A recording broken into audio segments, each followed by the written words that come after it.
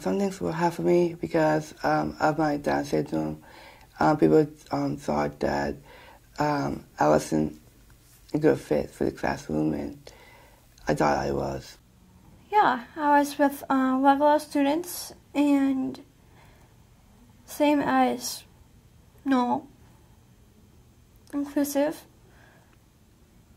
and independent. Went to the Monroe School when I was younger. It was a little hard because I was scared I was in the fog. Hard to talk to the other kids, to be friends. I felt like it was